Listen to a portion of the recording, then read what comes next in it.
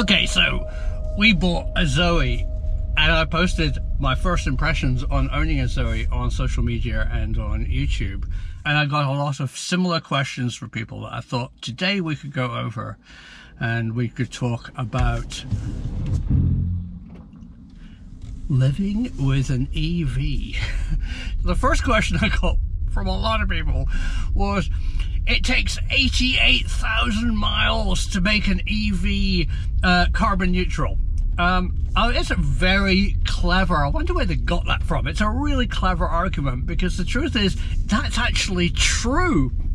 But also the truth is that's missing the point. All cars, if you have to own a personal vehicle, and maybe, you know, using public transport is the answer, but if you do own a personal vehicle, an ICE, an internal combustion engine car, any vehicle, including an electric vehicle, uses fuel power to stamp the metal, to make the rubber, you know, to spray the paint. All of us are not carbon neutral if we own a car. The 88,000 mile figure, I have no idea if that's true or false, but the point is, as soon as the EV is produced, using roughly the same energy as any car, you stopped burning stuff. So you're actually then becoming carbon neutral. And here's a question I think originated with Top Gear. EVs take 3 weeks to charge. Well, yeah, sure. I think they had a Tesla with a 92 kilowatt battery and they plugged it into a 3-pin plug. Yeah, it'll take forever. This is a Zoe with a 52 kilowatt battery. And on DC rapid charging, this can take like 45 minutes to charge. On AC, it can take a couple of hours, and on a 3-pin plug, overnight. All doable for an average homeowner. And here's another one. EVs are terribly expensive to charge.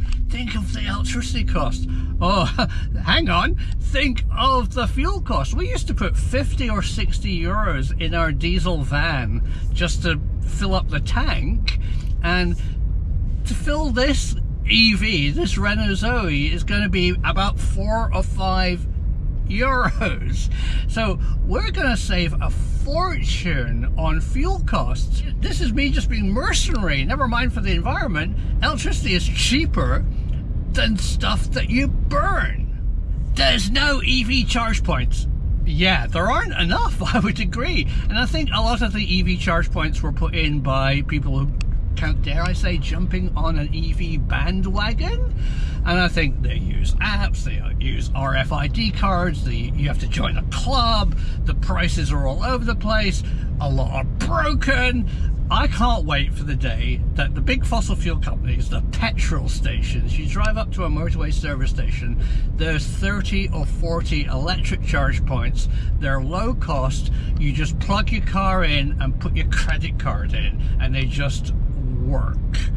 That will be a happy day, and we're not there yet. It's absolutely true. All these clubs and apps and EV chargers that don't work, that has to change as more EVs hit the market. But Simon, how long will your battery last in this car? You'll have to change it. Well, this is a bit of a myth.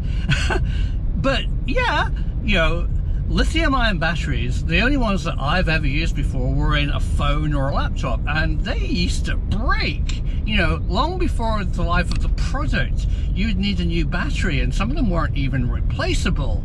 So I thought, wow, that's going to be a big problem about the battery in the car. You know, a couple of years it's going to need a new battery, and they're an expensive part of the car.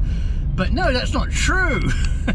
The battery management system, BMS, in a car is way more sophisticated than in your iPhone. In fact, Apple kind of, I believe, want your battery to fail, so you buy a new phone. Renault don't want your battery to fail, and they give you an 8-year warranty with it, which is just really amazing. The classic story is Nissan, when they brought out the Nissan Leaf, thought that they'd be changing all the Nissan Leaf batteries regularly. So they set up a secondary business to take the Nissan Leaf car batteries back and put them into household batteries. House batteries are less stressed than a car. They can draw power more gently. And so the older, maybe batteries that only had 75% charge life left in them, they would recycle them into Nissan home chargers. It never worked. Nobody handed their Nissan Leaf batteries in. They will work. The battery management system in cars is completely different. I mean, for example, in the Zoe, the Renault doesn't let the battery go completely empty, and it doesn't actually let it become fully charged. So you're working in the middle range. It's also got fans, or in some cars they've got liquid cooling to actually keep the battery at optimum temperature and charge amount. And from a tip that I've got from other EV owners is, don't keep on charging your battery up to 100% every couple of nights. Only charge your battery when it's down to about 10%, and don't charge it more than 80. So work in that 10% to 80% range, and that will really help the longevity of the battery. But EVs are slow and they can't tow. They're certainly not slow. This is pokey, and anybody who's driven a Tesla will know how fast they are. The acceleration is just immediately there. There's no speed build up. It's just like whoomph. Amazing fact. This Renault, I think this is a bit of a problem actually, but you just have to remember it, goes exactly the same speed in reverse as it does forward. So be careful when you're reversing in an electric car, because there's no real kind of restriction to the speed that it goes. And here's another one I got, was EVs are going to destroy garages and mechanics are all going to be out of business. In some ways that's true, but I think they're changing. I notice now when you go into a car dealership, they're much more interested in the finance deal than they are actually in selling you a car for cash. And if you look at the service bays, you know, they're doing everything electronically. There's no kind of changing valves and tuning carburetors. They don't do that anymore. They plug the car into a computer and update the software, and that's what will be going to happen with EVs. They will, as they age, still need tires and suspension and brakes and other body parts, but what they won't need are engine parts and oil changes and clutches. That kind of thing. Don't open a clutch dealership. But you still will be changing wheel bearings and brakes and things. But they're going to have a lot less to go wrong with an EV. A lot of people have pointed out, Simon, you're going to lose so much money with the value of the Zoe. I went, it's possibly true. At present, electric vehicles, because you know, a 5-year-old electric vehicle is pretty old now, as the technology and the battery size and the motor size and the software has improved.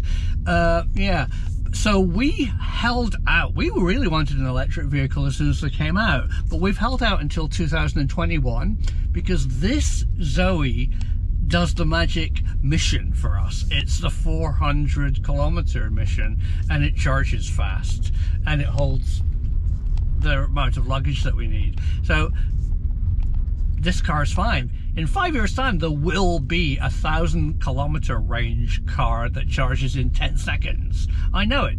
But if we keep this car, which we intend to do, every day we keep it for longer, we're not buying another car which uses all that energy to produce. And here's a real kicker, and I think this is another issue, and that is EVs are terribly expensive. A lot of people said to me, you can't really buy an EV for less than £50,000, euros, dollars. Well, that's just not true. As humans, we need to clean up our act. We need to stop burning stuff and get off fossil fuels. And governments are going to have to help that transition.